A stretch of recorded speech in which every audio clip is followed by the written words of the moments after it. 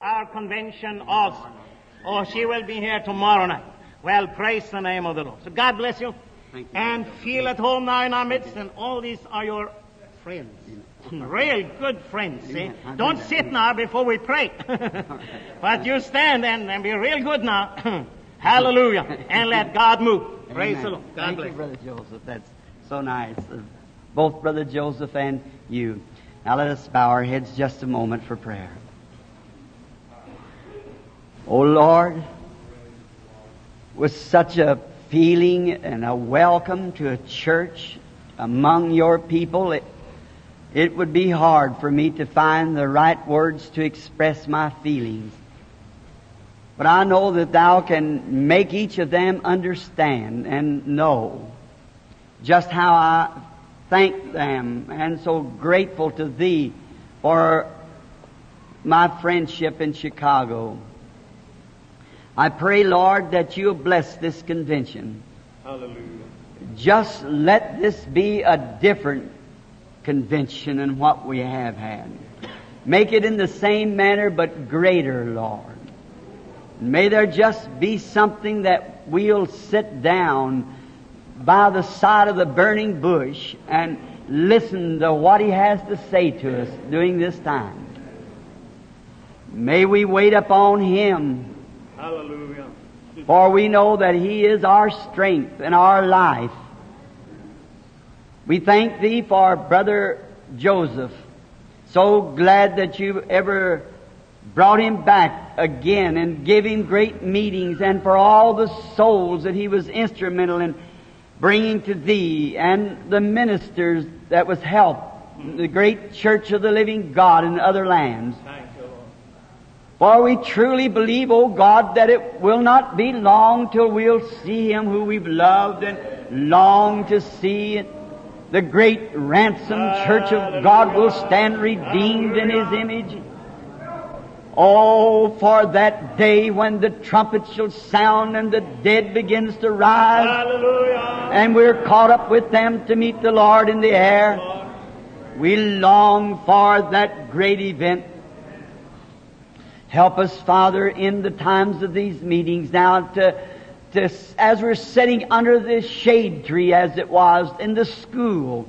Help us to know more of Thee so that we can go from this convention better equipped than we was when we come in. For we asked it in Jesus' name. Amen. Be seated.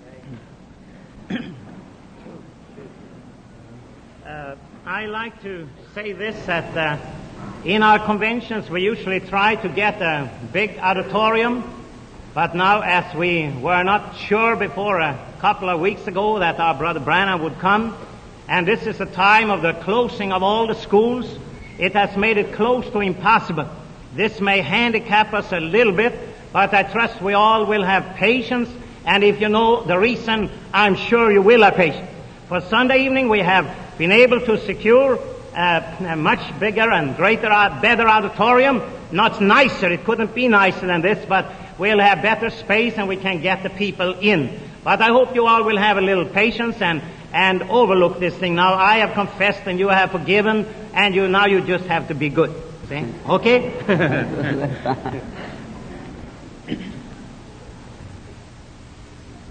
We are taught that all things work together for good to them that love God. It is true that I was supposed to be in the Fiji Isles at this time, but under some difficulty I had to postpone it, and then immediately I called Brother Joseph and told him that I would be able to come on to Chicago. And it, as usually, so is it now. It's always a great pleasure of mine to come to Chicago. I think it's the center of the nation, and no doubt one of the great centers of the world. And Chicago has needed a revival for a long time. Right. A real awakening, and it's been the heart of great ministers to have this revival. And it's just like other cities all over the world. It's sinful and needy of a revival. Right. A few days ago I was going down in the city, and I'm a Southerner by birth, and I just like to speak to people wherever I see them. And I was taking account just it's customary in the South that we speak to one another, whether you know one another or not. We're human beings, and we're just traveling through the world. And we like to bid each other the speed of the day, good morning to you, something. Well, you cross that Ohio River, you find a difference right now. Just that river makes the difference. And I was downtown, and my wife said to me, "Why are you speaking to those people? They don't speak to you. Some of them look like they could run through you." Well, I said, you know, God's people is on a minority. I said it's maybe 10%. But I said, if I speak to everybody, then I know I'll hit that 10% somewhere. But I like to be friendly. I like to make everybody I meet like I know them. I know sometimes they look at you very funny and look going down the street, wonder what's the matter with you, as if there was something wrong. There is. I've been born again of the Spirit of God. And that kind of makes a person a little peculiar. I'm so glad that I have found that. One night this week, the Lord willing, I want to speak on that, what it means to be born again. And so we are happy to be here to join in this convention. I guess this is about 3 or 4 straight years that this convention has had me to speak. Fourth year. And I'm grateful to these, my brethren, and to all you people have been so kind. And now the little church here, I usually think this. I hope that if I'm wrong, the Lord will forgive me, but I feel like you can have a better meeting in a church. Because in these big auditoriums and things, they're all right to seat the people. But I hope it's not a superstition, but it always seems to me there's so much wickedness goes on in them places. Fights and gambling and whiskey, and it just becomes a place where evil spirits hang out. And around a church, the Holy Spirit kind of sticks around. And I like to get around where the Holy Spirit is. I feel more at home, to be around where the Holy Spirit is. And especially wherever the church is, of course, they bring the Holy Spirit with them. We're grateful for that. Now, I don't want to weary you each night to keep you a long time, and as I know it's kind of a habit of mine, I'm so slow, it takes me a long time to say what I want to say, and I always like to tell the truth, and I don't have to think about it no more, because I told the truth, and then I don't have to trace back. If you're telling something wrong, you have to watch everything you say, because you might have to back up sometime. But if you just take your time, tell the truth, then forget about it, because it's the truth, and if you ever have to come back, you know just what you said, because it's the truth. My daddy told me to always do that, said, take your time and tell the truth, and you'll never have to backtrack. Well, that's good philosophy. And so I'll try to let you out each night. I was coming a little earlier, but I think my good friend, Brother Joseph, had called and said that to be here by 1:15, and now maybe tomorrow night a little earlier. Yes, that's right.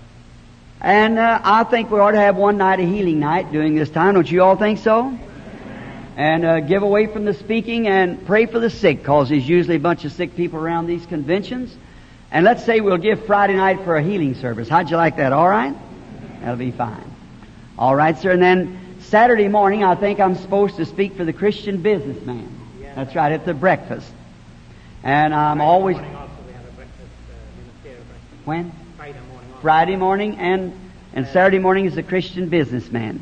Well, that'll be fine.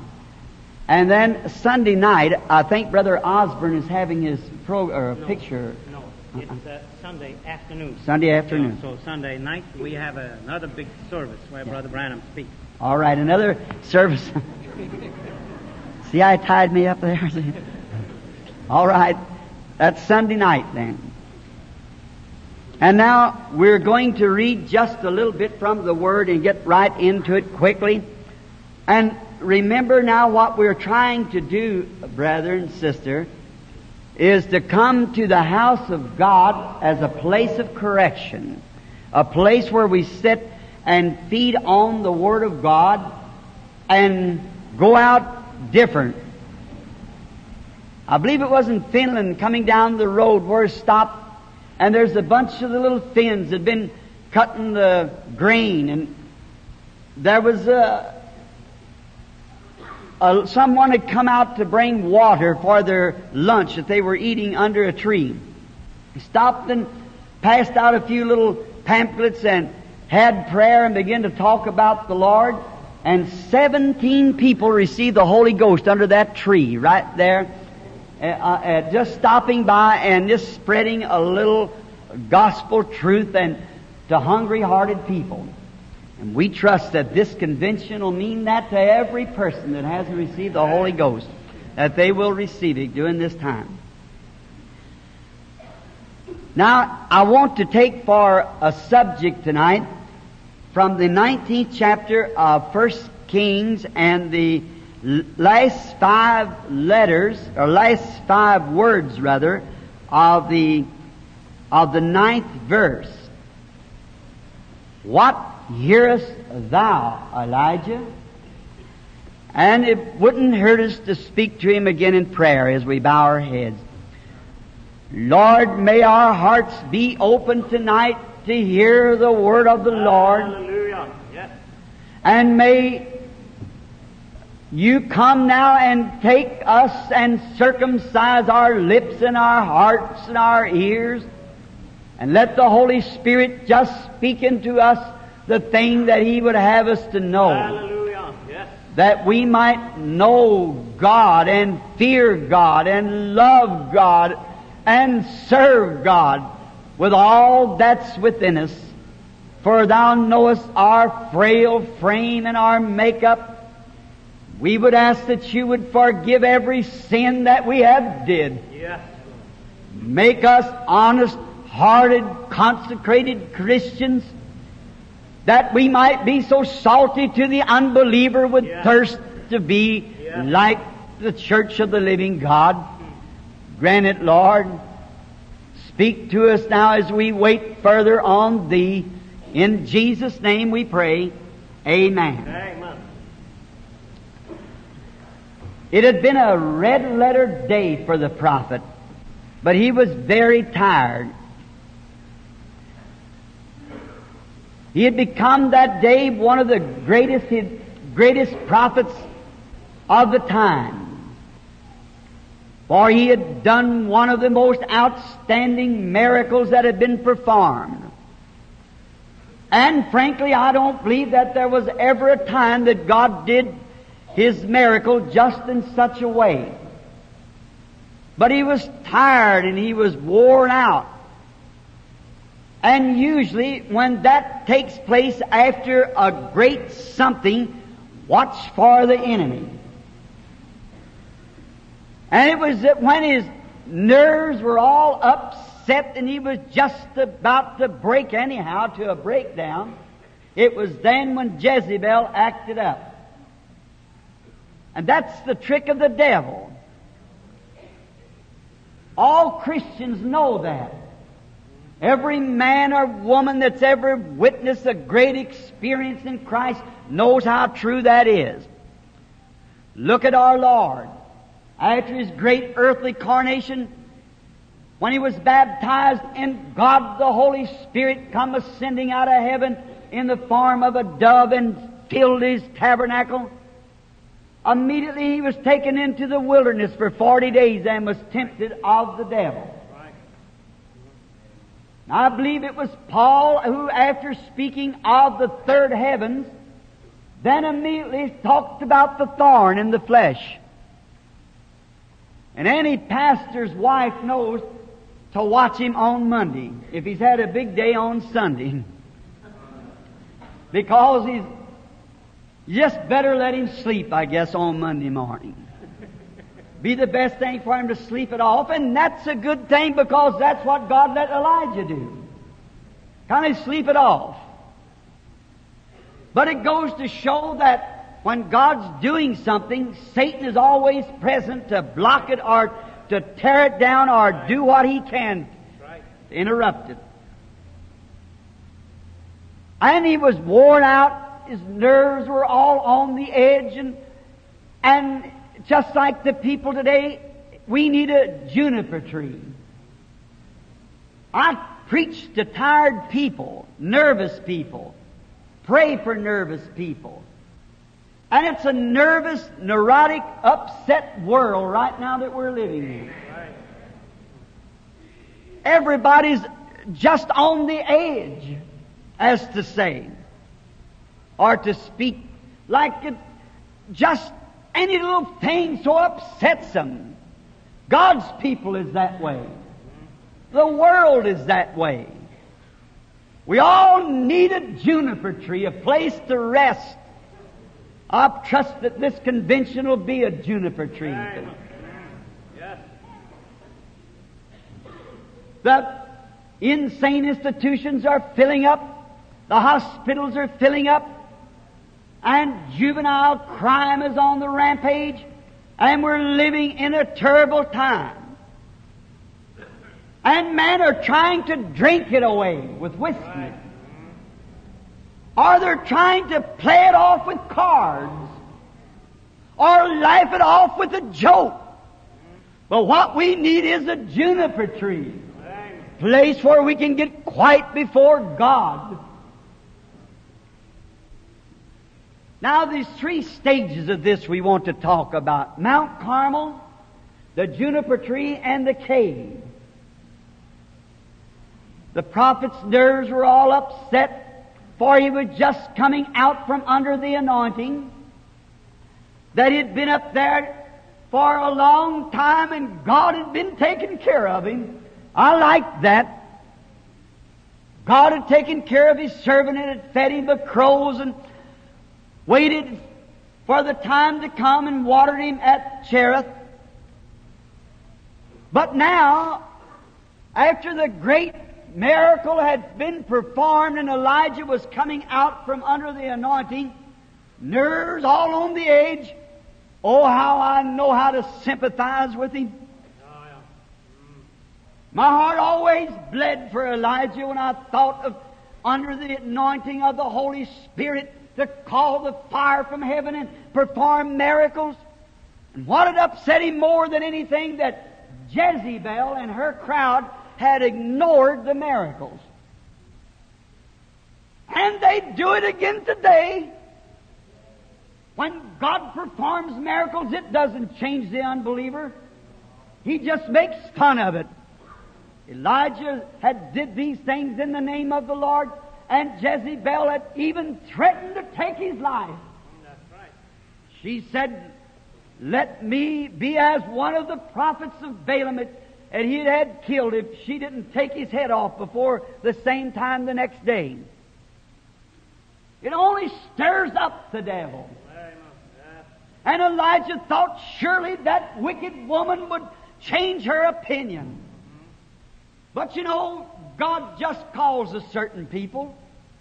And Jesus said, "No man can come to me except my Father draws him first."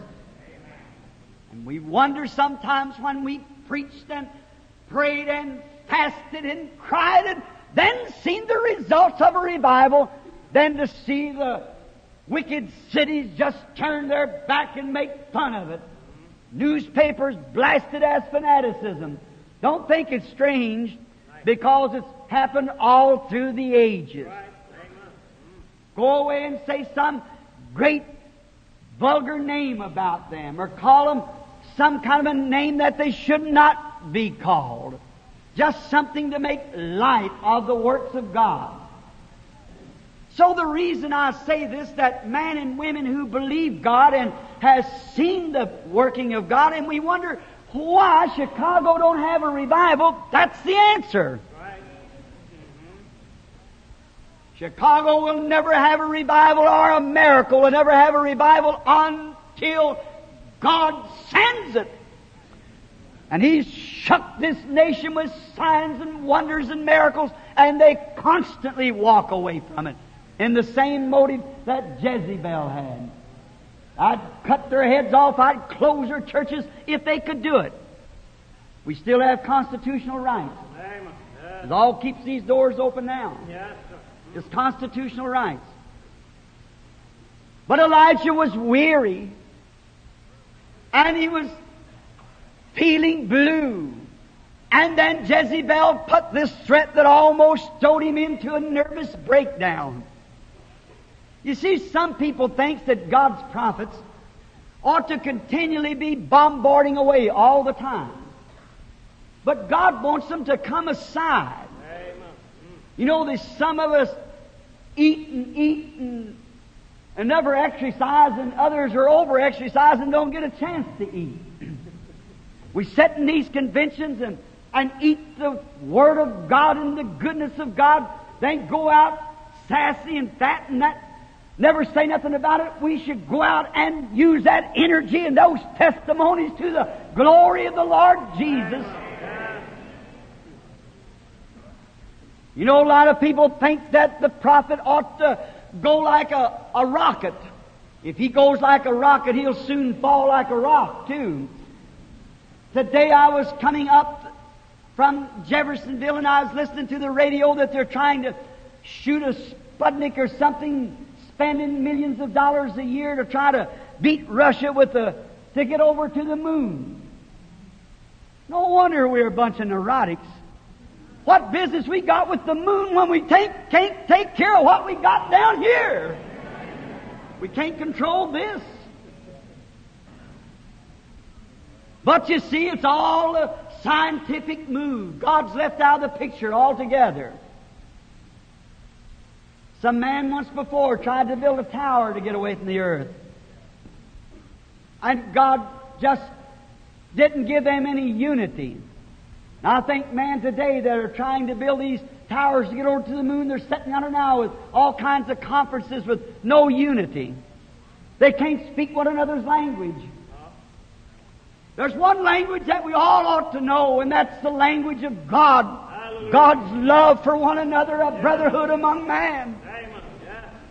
When we learn that kind of a tower, that kind of a language, there'll be a tower let down from the heavens that'll take us all the way to glory. That'll be Jacob's ladder that God will let us all climb up someday.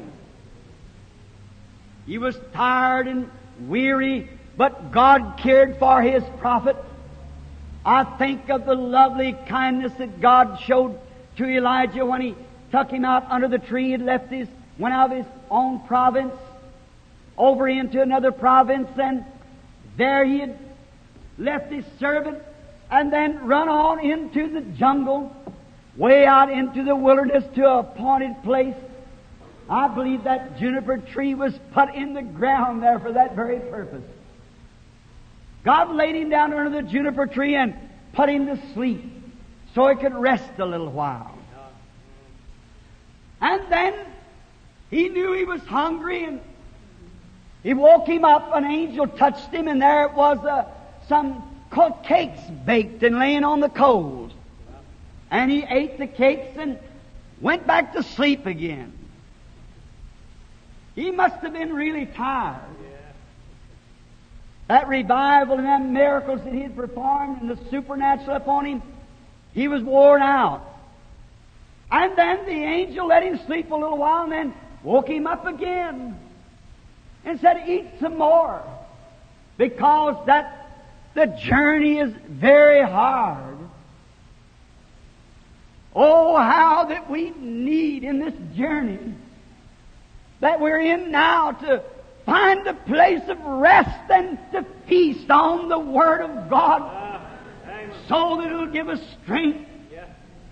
Night after night, go to the room and rest and come back the next morning fresh and eat more, for there's a great journey and a great battle ahead for the church.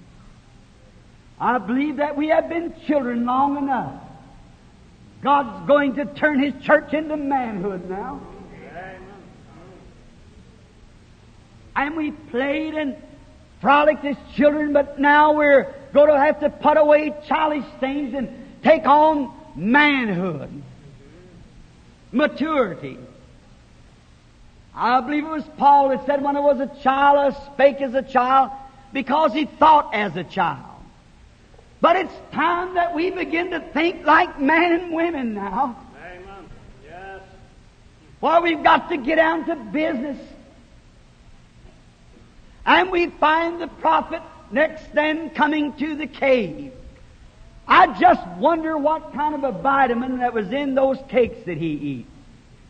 It kept him going in good condition for 40 days. Don't you imagine the scientists of this day would like to take one of those whole cakes and examine it down at the laboratory to find out how many chemicals was in it and how much vitamin? That could keep a man in good strength for 40 days walking. God's still got a laboratory full of them. Hallelujah. Yes. And they're for journeying purposes. And when we find him now in the cave, way back, pulled up in a cave, and God wanted to talk to him. And the Bible said that there was a great mighty wind went by, and then an earthquake, and then a great tearing up and a shaking. But Elijah just sat still. Yeah. And after a while there was a still small voice spoke. Yes. And Elijah recognized that to be God. And he put the mantle over his face and walked out to meet him. Amen. Yes. I wonder if we, the church, hasn't listened to too much rushing winds and thunder and blood and lightning until we fail to hear that still small voice, and it's time to come back to that now. It never struck Elijah. Elijah was one of God's eagles. He was sitting back in the cave listening to all those things go by. And yet God was doing it, but he wanted something better. Elijah was his eagle. I always liked that song, "They that wait upon the Lord shall renew their strength. They shall mount up with wings as an eagle." And there's a certain verse in there that says something like this: "Teach me, Lord, to wait when hearts are aflame. Let me humble my pride and call on thy name. Teach me not to rely on what others do, but wait in prayer for a still small voice from you." Amen. Yes, sir. Hallelujah. We American people, we like big things and a lot of noise. How different, how it backfires on us. This was a little thing, small thing, and quiet. You know, America's like to colonize. Big things. Go with the big church. Do the big things, the biggest crowd. The one that can attract the most attention. It's just born in us to do that, but oh, how we have proven that we miss God. Where there's so much noise. I believe in noise. I certainly do. But that's not it. Elijah knew that God made the noise, but he was waiting for something else. God, let me wait. I don't care who has the biggest revival and who attracts the biggest crowd, or any about the biggest church or the biggest denomination. Let me wait till I hear that still small voice. I've wondered if we haven't took up so much time being Methodists and Baptists and different denominations till we fail to hear that still small voice. For we can look at our churches declining and brotherhood breaking and the things that's taking place, and we see something's gone wrong. And yet we've had winds and rains and floods and everything else. But where is that still small voice? They look for the big thing. The one who can put up the biggest tent. The one who can build the biggest church. And we Pentecostal people, has gotten to such a place that if we go to a service and everybody's not running up and down the aisles and speaking with tongues and jumping over the seats, we didn't have any meaning. It would pay us to sit still till we hear something from heaven. A still small voice. We need apostolic teaching, apostolic power. That apostolic power is not altogether noise. It's the Holy Spirit and the love of God that makes us one in Christ Jesus. People like to colonize, make cults, have foreign denominations. They get in there and hide their own sins. I belong to so and so. Now I belong to this church. It's the biggest church. I don't care how big it is. There's one thing that hides sin, and that's the blood of Jesus Christ. We hear so much today about God being a good God. He is. But He's a God of wrath, too. He's a God of judgment. He's a God of justice. And His holiness requires justice. It behooves God to be just because He's holy. He judges and condemns as same as He blesses. But today we thought because we can make a lot of noise or make a big denomination or do something big and noisy, get out here on the street and beat a band or a drum, and a lot of people will follow it because it's making noise. I believe Paul referred to it one time and said, as a sounding brass or a tinkling cymbal. If we have all these things and don't have the love of God mixed with it, it's nothing to us. Right. Let's not leave this convention just with an ordinary Pentecostal meeting. Let's leave this convention, if it be the will of God, with so much love and divine power of the Holy Ghost in our lives until it changes every motive that we've got. Hallelujah. Molds it and shapes our lives into the form of Jesus Christ. Take that, my brother and sister. I love the church. I love it so much I'm jealous of it. People think I'm fighting the church. I'm not. I'm only trying to point the church to a secret that they should know. Let's not go so much for the big things, because they'll fail. You know, we look at big things. We think big things gets it done. If we can have some great, fine schools. What have our schools turned out this year? Did you see where a lot of our religious schools are ready to close because of perversion, perverts, homosexuals in our schools? What the people need today is not colonizing in great moves. God wants individuals. Men are afraid to speak. They're afraid to take a stand. They have to have something behind them to back them up. Some great denomination or organization or some great band. What the man God called man needs is the Holy Spirit behind him to back him up. You stand alone. Today we won't do it. We stand as an organization. We stand as a move. We stand as this, that, or the other. But God wants man to be individuals. Like Elijah was. He was the only one left so far as he knew, but he stood for the right principles. Noise and his shakings didn't bother him. He waited till he heard that still small voice. Then he answered. We can have gatherings across the country. We can have great stadiums full of people. We can have all kinds of things going on.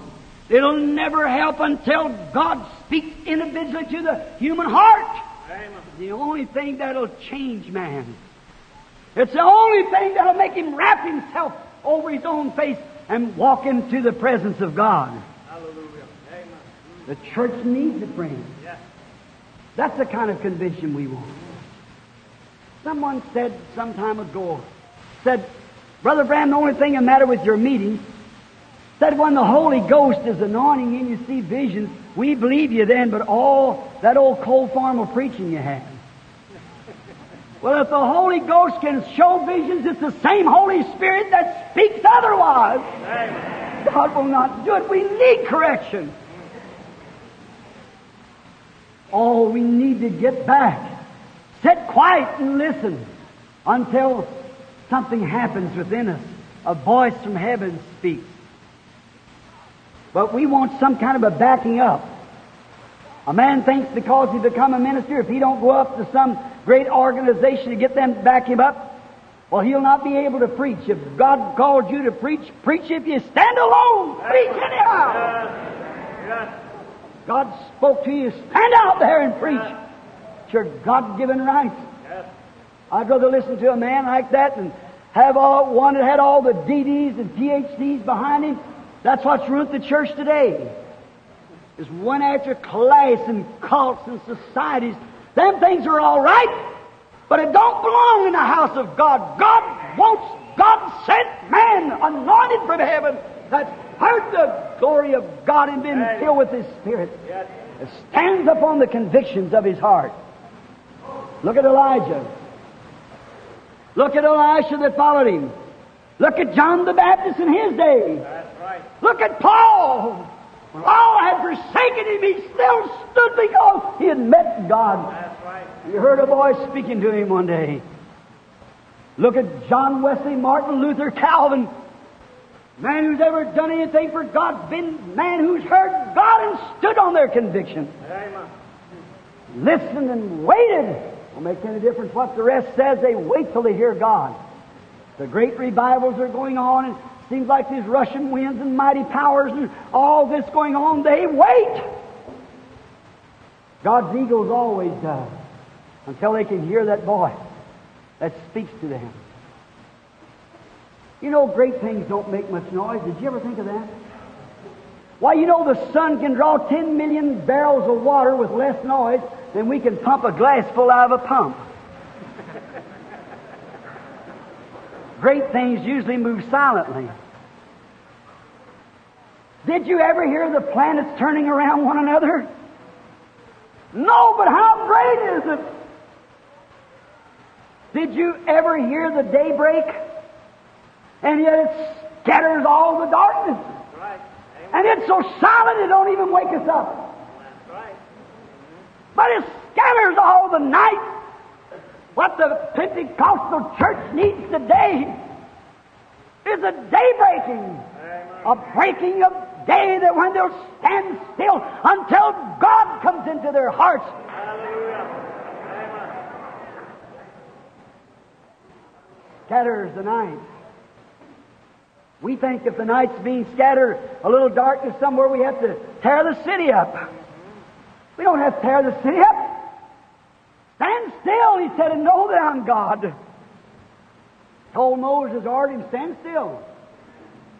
Watch and see what I'll do. What we need, brother, we run before the cart. Before a horse before the cart. Like a messenger one time run. He heard something, he took out running, but when he got there, he had nothing to say when he got there. I think that's a whole lot's the matter today. We've heard a lot of going on, then we tuck out and run, now we don't know what we're running about. Let's wait till we hear from God, till God speaks to the heart, and we got a message. Something that still small voice has changed every fiber of it. If the churches and the laymen and the ministers and the priests tonight would wait upon God in their cave somewhere until that happened, all denominational barriers would be broke down and man would be brothers. Yes, we're nervous and upset. They're still God's people. Like Elijah was God's people, but he needed a cave experience. Did you ever notice it isn't a little ripple that reflects the stars, making a lot of noise? It's a still small pool that reflects the stars. And many times, we have relied too much on the ripple. I believe the ripple's got water on it. But you know what makes it a ripple? Because it's shallow. It's true. I remember one time my dad and I went out into the field to get some food out of the field in a wagon. I don't know how many of you boys here raised on a farm, but we had this old buckboard wagon of a thing, and we took out there, and every little bump we hit it would bumpity bump, crack, boom, bump, bump, jumping up and down. And it made the awfulest noise I ever heard. But we loaded it just as full of good things off the farm as we could, and come right back over them same bumps and never made a bit of noise. It was loaded. What we need tonight is a loading filled with God's divine love and power, waiting until that still small voice meets us. And this convention, let's wait till we hear His voice. That's a challenge to us. Wait till we know what we're doing. Wait till His voice speaks, and then we know which way to go.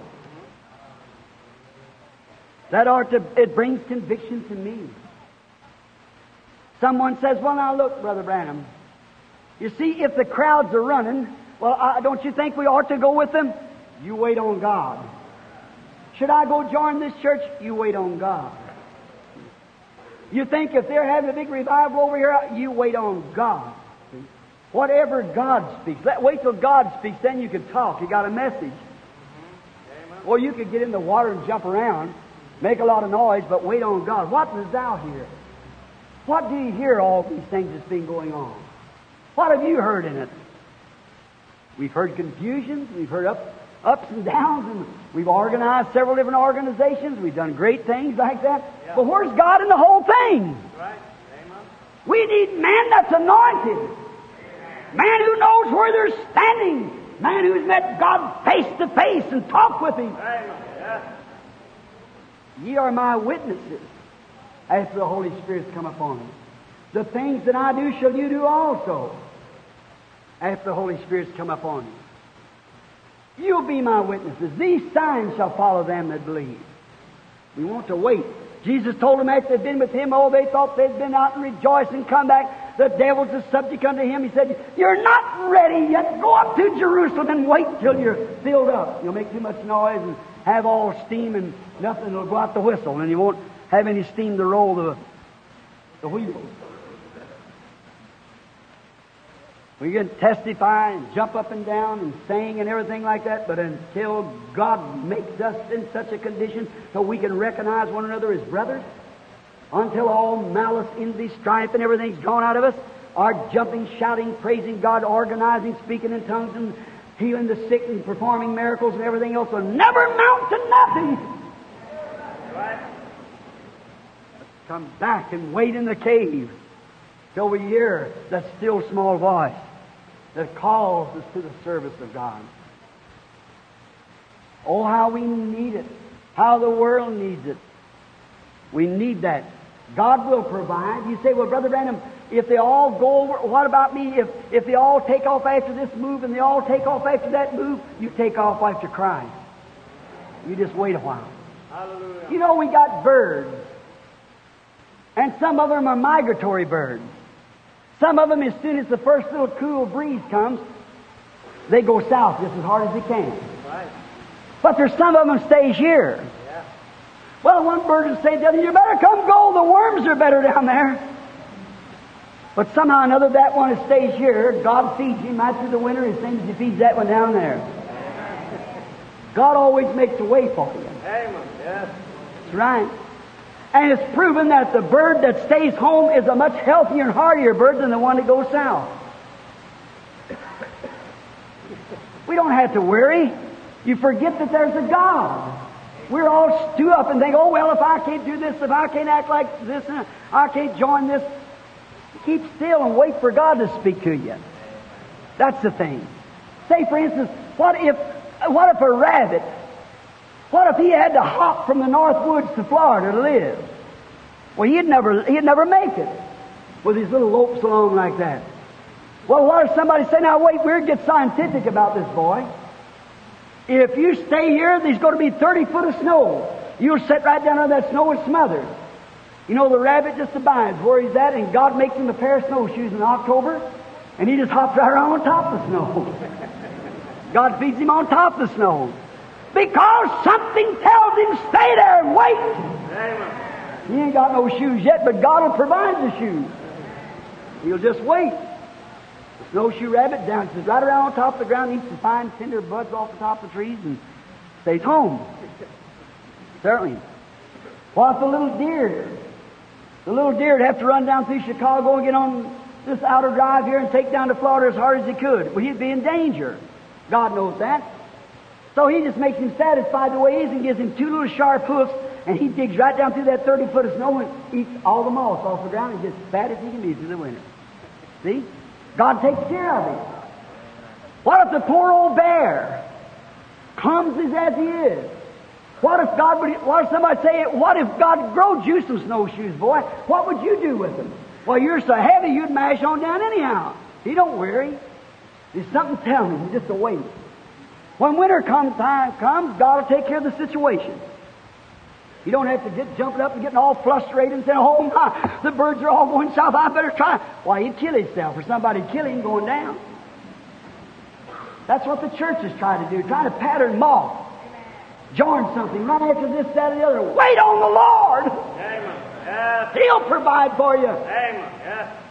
What do you hear? Can you hear the voice? That bear hears the voice of God. He don't grow any snowshoes, but what does he do? Just go out and lay down and sleep it off all winter. Yes. Let the rest of them run it out if they want to. He just takes a good winter snooze. Why? God makes a way for him. He listens. Nature speaks. That mother bear is bred in October. She goes and lays down. She don't wake up anymore till the middle of May. Them little cubs are born in February. What if the mother bear say, now wait a minute, my little cubs is going to be born, that'll be 3 months before I ever see them. The little fellows are born, it's like a little rat.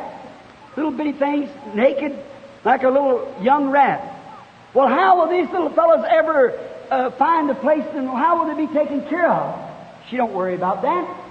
She knows that something speaks to her that God will take care of that. When them little rat fellows are born, in February and all that cold weather, down under the snowdrift, something makes the little fellow stand on his feet, walk around his mother right to the udder and goes to nursing and lays right there and nurses 3 months.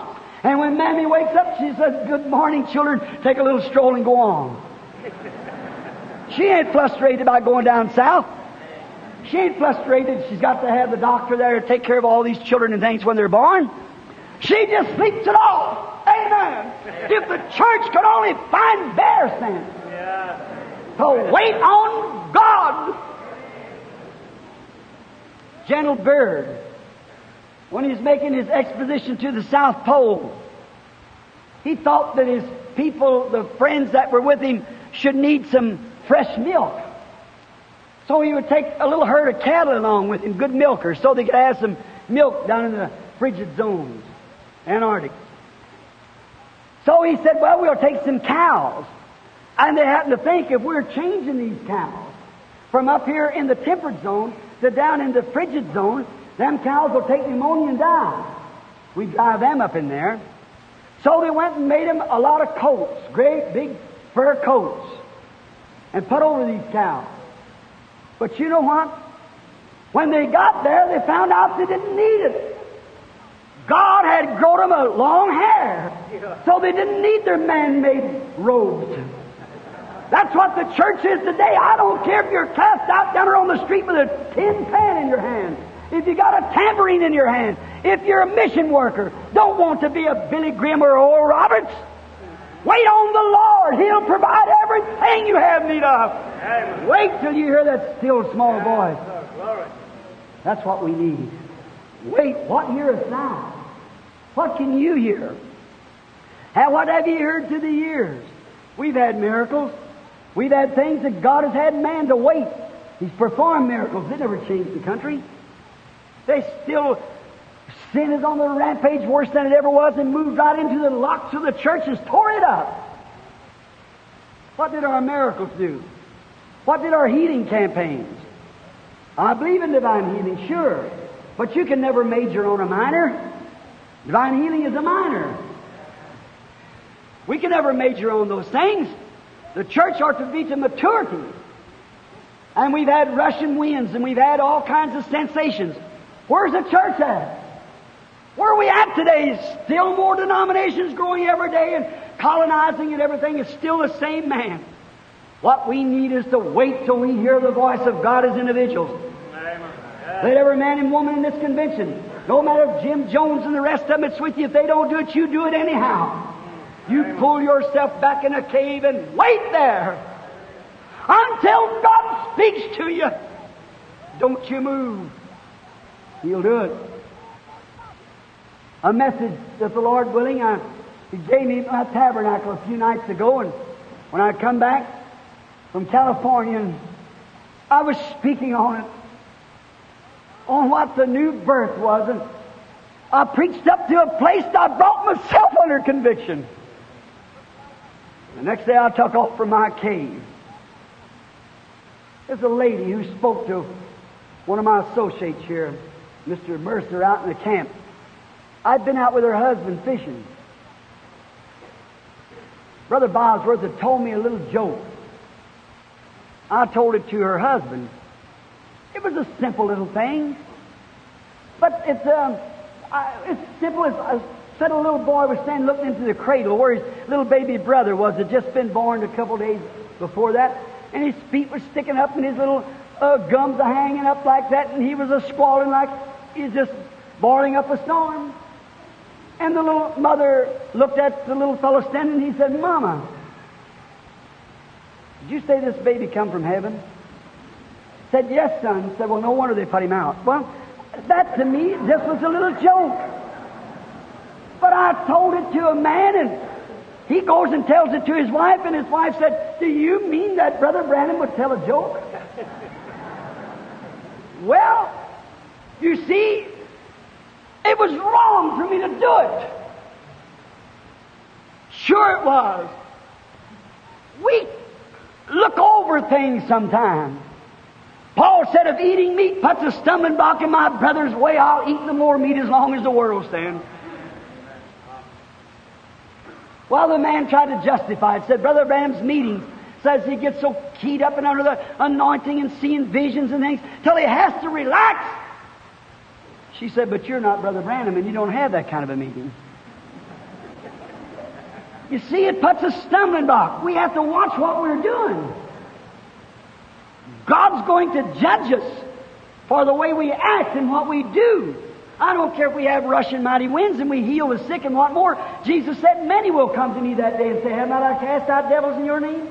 Have not I done many mighty works?' He said, 'Depart from me, you workers of iniquity. I didn't even know you.'" I don't want to stand with that group. If there's anything in my heart, I want to be as honest when I stand before God. That condemned me. Then while I was preaching, I've been under a tax investigation for my church and for my campaign. Put me in a sweat box. And for nearly 6 months I had to dig up my grandmother's birth record almost for the government. And these bootleggers and moonshiners and things get by with it, and gamblers and cigarette people, and you cigarette smokers, aren't you ashamed? Did you see in the Reader's Digest, I may have overestimated I think it's 133,000 is going to die this year from smoking cigarettes. And 90% of that's so-called church people. What's the matter? We've fallen somewhere. I was going down the lane Sunday, and there was a preacher standing up praying down from me. They formed a little league, say, to take the boys and give them a baseball league. And they had a preacher stand up there blessing the grounds. When I was 17 years old, I was a pretty active little fellow. I played shortstop, and I was playing for the Methodist Church on a church league. And any boy that even played Sunday baseball could not play with the churches. And now here stands them same preachers blessing the place. What's happened anyhow? Has our rushing mighty winds got us anywhere? Has our thundering and lightning and blood and everything else got us anywhere? Has it made us any sweeter and humbler before God? We need to come back into the presence of God again. That's exactly right. We get so loose and rest upon sensations and things. Let's get back to God. I was condemned standing in the pulpit. I'm going to confess it right here because it's already forgiven me. I was eating my dinner, and the phone rang. It was a private number. We have an answering service, and the phone rang, and I wondered if maybe somebody that knew me. And wife went in, and she put her hand on the phone, said, "Damn government man again." Oh, my head felt like it was coming out of the top anyhow. I was so nervous and upset. I'd have to go dig up this and dig up that, and then frustrate around like this, and go get the church and get the deacons to do this and the trustees to do this. I was so weary. You know what I'd done? I said, "Tell them I'm not in here right now." And I run out the house and went around behind the house. When I come back in, my wife looked at me, and she's a darling. She said, "Billy, was that just exactly right?" I said, "Sure it was. I wasn't in here right then." You see, sometimes it can act like it's a truth when it's still a lie. God don't want us to lie or tell little white lies or dodge around the corner. Everything's got to be right out and above board. Right. That condemned me. I thought about it all afternoon. I started to pray for somebody. I couldn't pray for them. Listen just a minute. If our hearts condemn us not, but if there's something in your life that condemns you, you better make that thing right. I don't care what in the world you just can't operate right. The Holy Spirit can't deal with you. When you got prejudice and selfishness and all those things in you, the Holy Spirit can never bless you. You might get some intellectual emotions, some workup. Let me just explain something to you. For instance, when a woman gets married and she's afraid that she's not going to have a baby, she won't have it. No. But let her go and adopt the baby, then she'll have one. Now, the books claim that 9 out of 10 will do that. Why? It sets her body into the right emotion. Now, you see if they ask your doctor if that's not right. Why? It puts her in the right attitude. Job said, "The things I feared worst has come upon me." See, you want to be above everything where there's no condemnation or nothing to you. You got to live like real Christians. Live in the presence of God. Live daily, hourly, momently. Say nothing, do nothing, go nowhere. Let it be Christ-like everything you do. All your actions. Hallelujah. God requires that to absolutely abstain from all things of the world. Separation. The world wants mixers. They'll go down on the beach and bathe with them. Have a card party in the basement, bunco, in the church. Let me tell you, God wants separators who will separate man and women from sin. Listen, it condemned me. Let me show you something.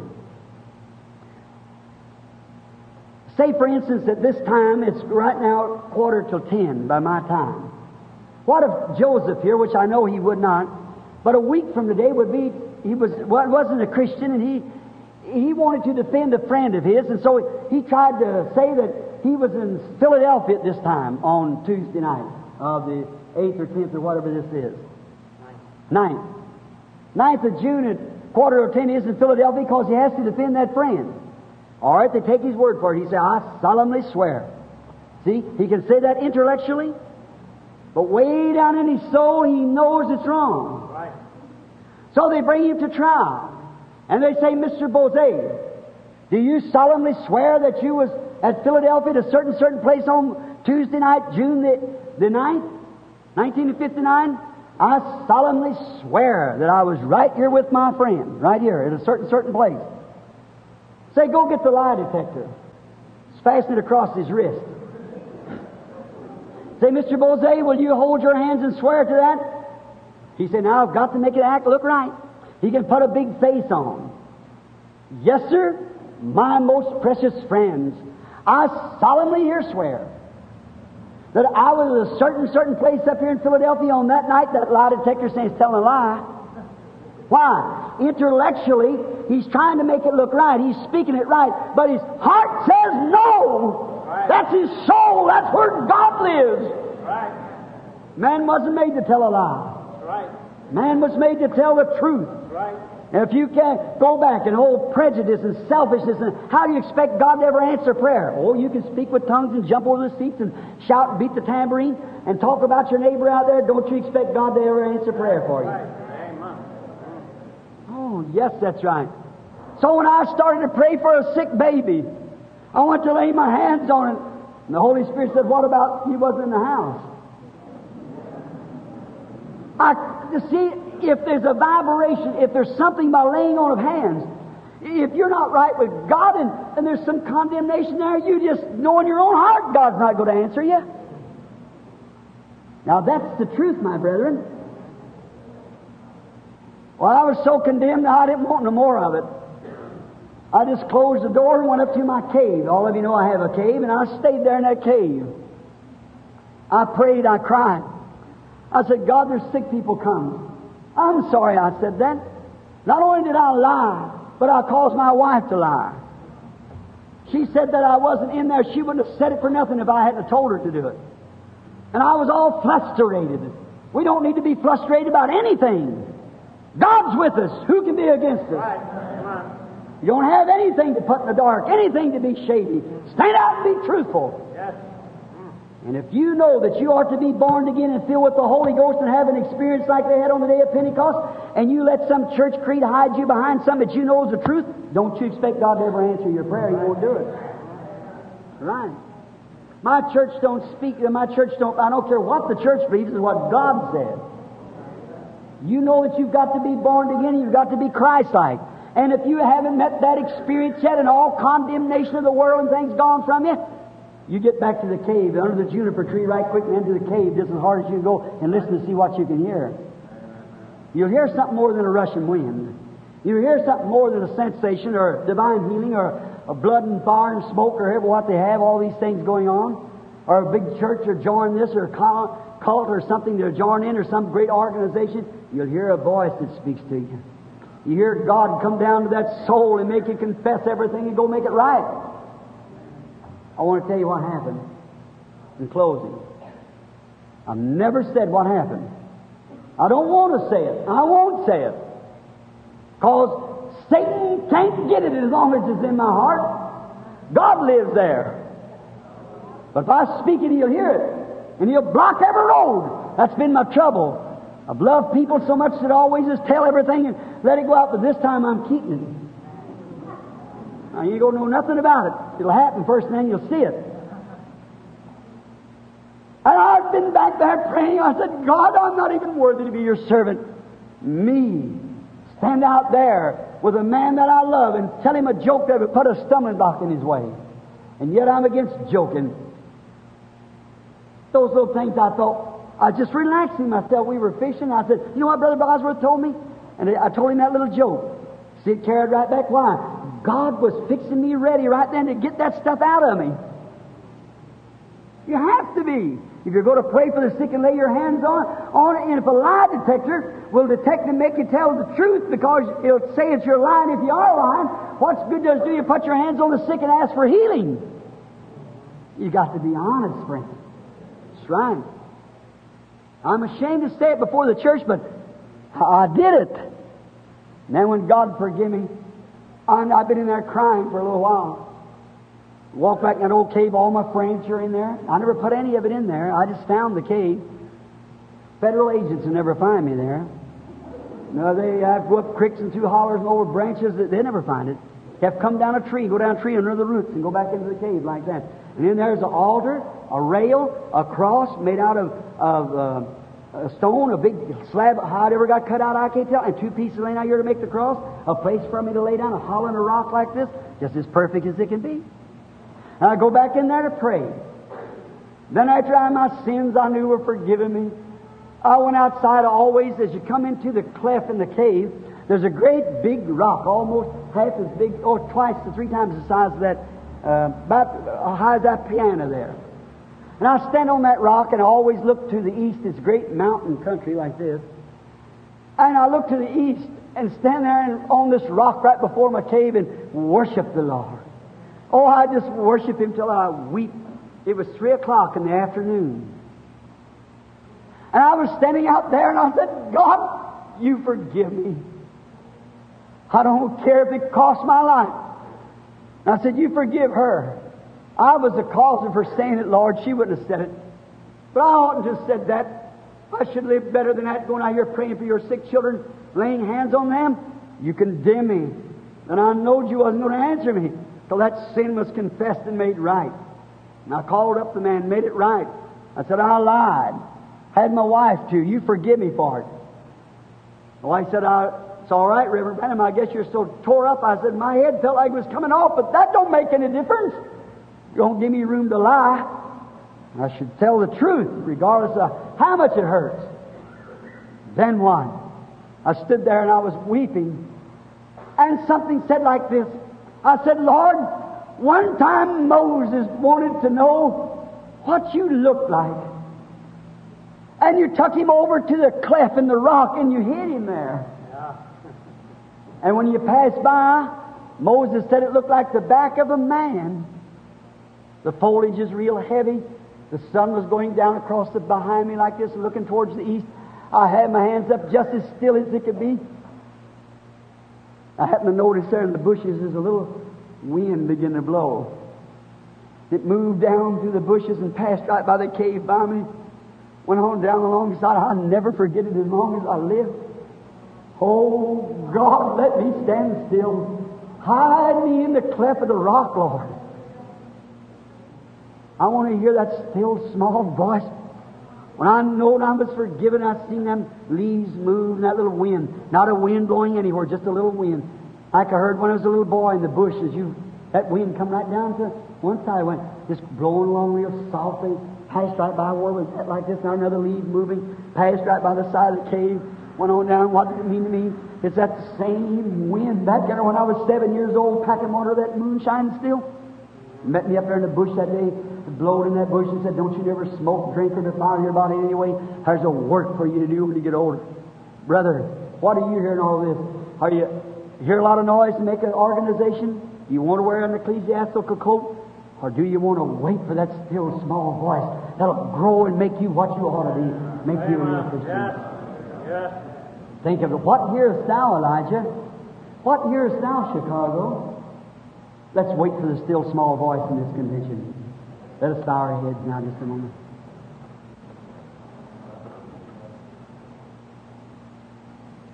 I wonder the members of the body of Christ that's in here tonight.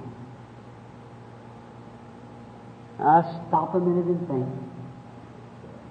You church members, you people who are members of the body of Christ, regardless of what church you go to, that has nothing to do with it. Because it's corruption in all of them, just like there is in cities. But how many would like to say, God, for me, during the time of this convention, I want to pull my soul back in the cleft of the rock. I'm going to wait there till I hear a still small voice that'll anoint me and make me a real witness for you. That'll give me such love, such a birth. Now, with every head bowed and all eyes closed, this is laity and church members. Would you raise your hand and say, God, remember me and put me in the cleft. And speak to me in a still small voice. I've heard the rushing winds. I've heard the thunders, the lightnings, but I wanted to hear a still small voice that'll anoint me and will send me to my post of duty, a different person. God bless you. There's 90% of this audience with their hands up. Let us pray.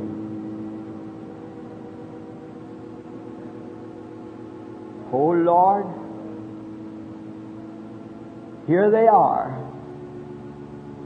Forgive me, Lord. I didn't mean to say it like that. Here we are, Lord. Just as true as I'm standing here, God, I believe that you're calling your church into a cave now to speak to them.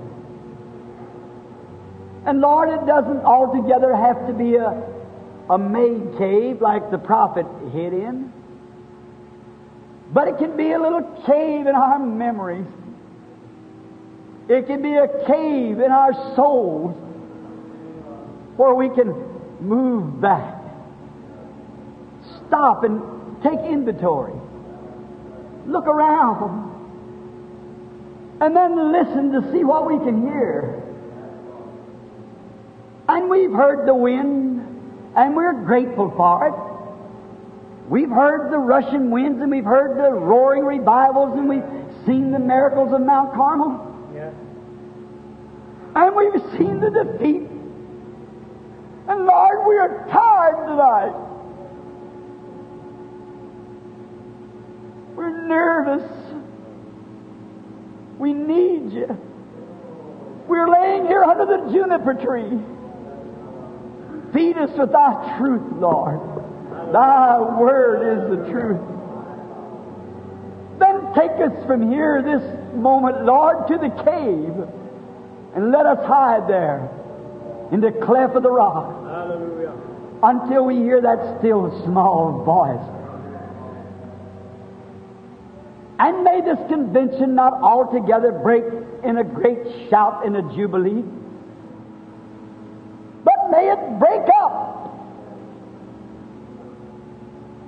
into an experience, into a sobbing and a repenting and a revival spirit in man's hearts that revives them, that brings them back to God again, unto that sweet, humble experience like the night that we were saved, Lord. We confess our sins. We're honest. We confess it before God and before man. Lord, when I think of what I said to my wife there, tell him I'm not home. I'm outside right now. I'm not here just at this time. Lord, it condemned me. But you forgave me for it, and I know better now. Oh, sweeten our lives, Lord.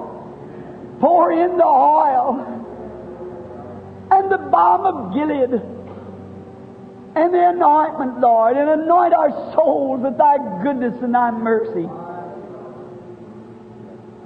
that we can hear God speak again to us.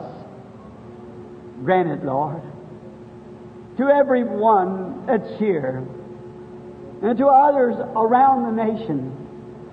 We have seen, Lord, that the thunder and the wind and the earthquakes, and it hasn't brought the results, Lord. They're still wanting to make more denominations and break up and colonize and separate man from one another.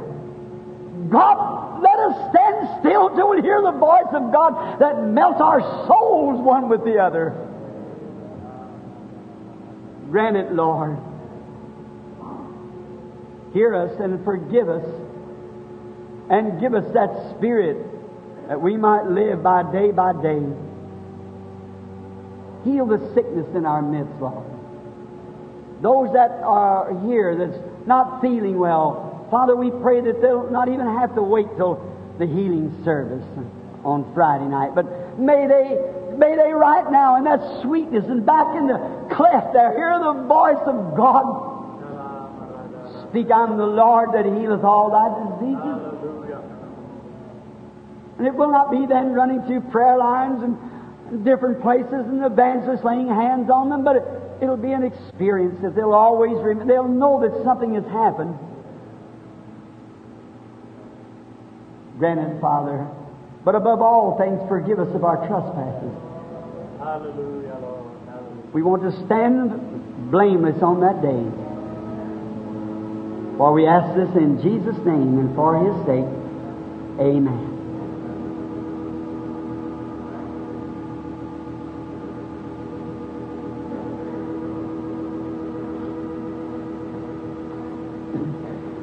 Could you play that hymn for me? To be like Jesus. You heard it? To be like Jesus. On earth I long to be like Him. Do you know it? Is that what you want to be like? Sure you do. How many knows the song? All right, let's sing it. Now, in a worship, to be like Jesus. That's my desire. I want His Spirit. That's something, you can't clean your spots no more than a leper can lick his spots clean. You can't do it. Let's just worship Him and tell Him to take all consciousness of sin away, all unbelief, and establish that something in us that we know where we're standing. There's no sin in our way, and God answers prayer, and we know that's the truth. But if our hearts condemn us, then God won't hear us. If there's any condemnation, take it away, God. Let's sing now. If you can help me, give us the chords, because you don't know it. All right. I tell you one that then we can sing. A good old song of some sort. I just feel that the Spirit wants us to worship Him and sing it at this time. If you feel that way, we'd just love to sing something to the Lord Jesus, something to make Him, it's singing. The prophet said he was all disturbed, Elijah was. And he said, if it wasn't I respected the presence of Jehoshaphat, I wouldn't even look at you. But nevertheless, bring me a minstrel. And he began to sing and play the instruments. And when it did, then the Spirit of God come on the prophet. You remember the story, don't you? Oh, how wonderful it is to be like him. How many knows the old song, Room, Room, there is room at the fountain for me? How many knows that? You know that, sister? Is that one? Huh? What's that? You know it? Now you can have all the little songs that you want to, the little jubilees, them are fine. But for me, take me back to thee. I believe when he picked up the pen, began to strike it across. How many knows the old song of Near My God to Thee? That's an old timer. I love that too. Give us a chord on that, sister. Near My God to Thee. You say that's a funeral. We need one. That's right. I want all the sins that's in me that's alive to be dead. Don't you? So you can get in that place broke up, you'll never be molded good. Oh, how wonderful that song is. Near my God.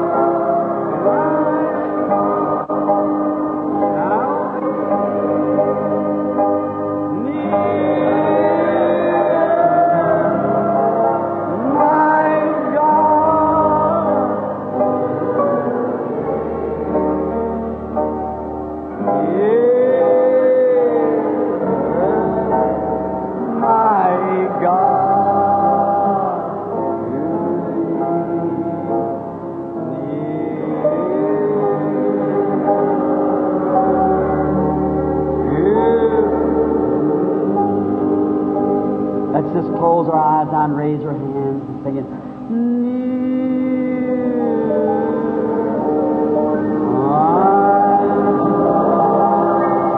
Father God,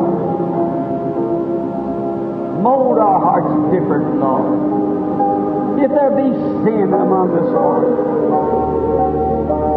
take it out of our midst.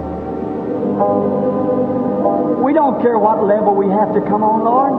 If we have to be called anything, despised and rejected, just let us be near Thee, Lord.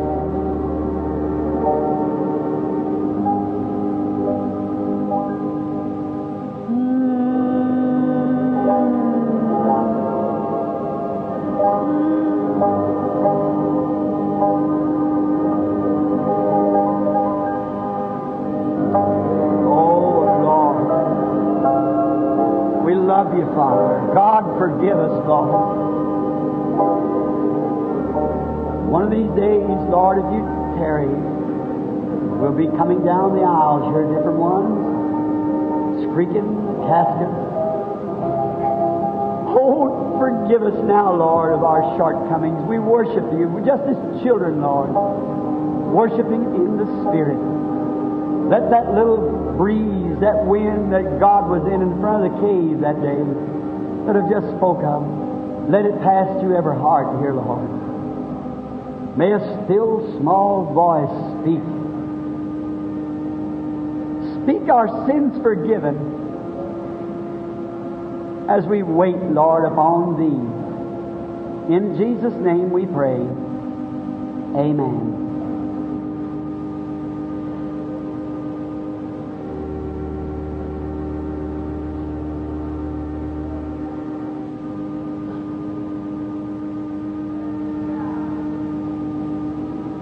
I don't know your opinion.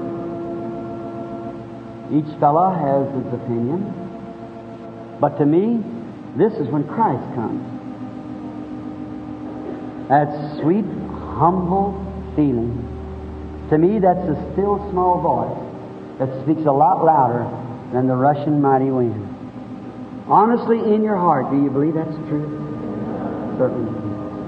Now, somebody sitting here, you just take a hold of their hand now, and let's sing that again. Just shake hands with somebody near you while we sing that Near My God to Thee. Just shake hands with somebody. I know all different churches you're sitting here now. Let's just sing it again.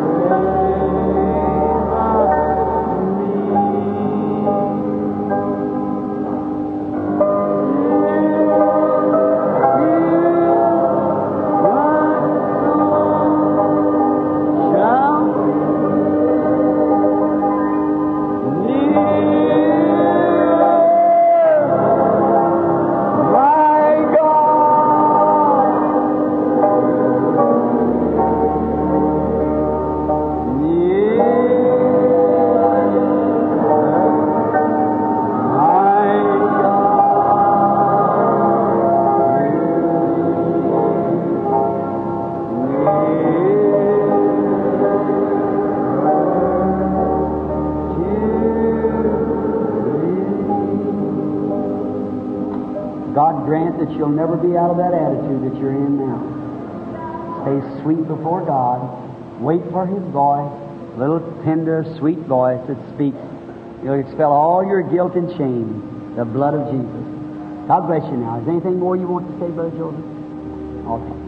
God bless you now. See you tomorrow.